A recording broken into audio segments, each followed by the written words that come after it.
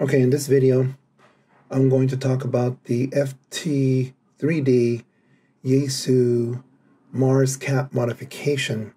Now, disclaimer, first of all, I'm not going to do it on this radio, one, and two, you shouldn't do anything to your radio to, void your warranty. But I just wanted to show you what other people have done with their FT2D, and it seems like the FT3 does it as well. So in the back over here, you take out the battery, and apparently there's this rubber gasket, and you got to be very careful with these things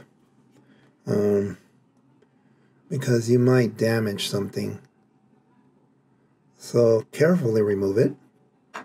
Okay. And this is going to be the hard part because I don't know if you can see it. It's really hard to see in there. I'm wondering if something like this can help. You might be able to see it there. Okay. That resistor there,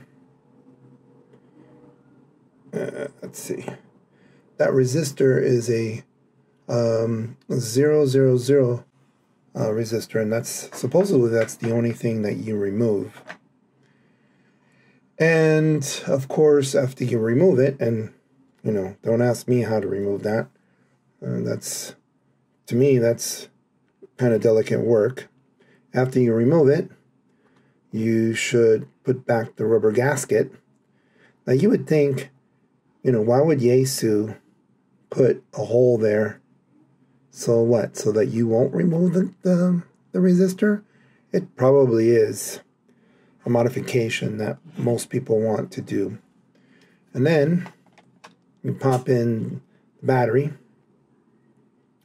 and what you're supposed to do is reset the microprocessor by holding down these three buttons and resetting it.